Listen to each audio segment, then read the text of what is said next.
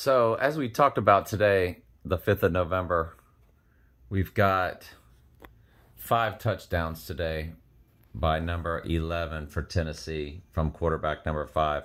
LSU, I have the Tiger U, same thing. Number 11 catching from number 5.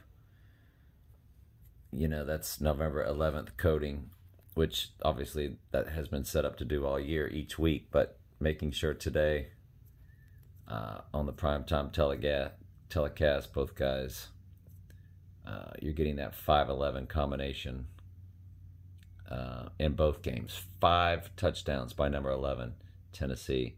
And now LSU, not even one of their top receivers, he gets one. So they just showed you the 5-11 right then. So I don't know. How do you know? We don't know.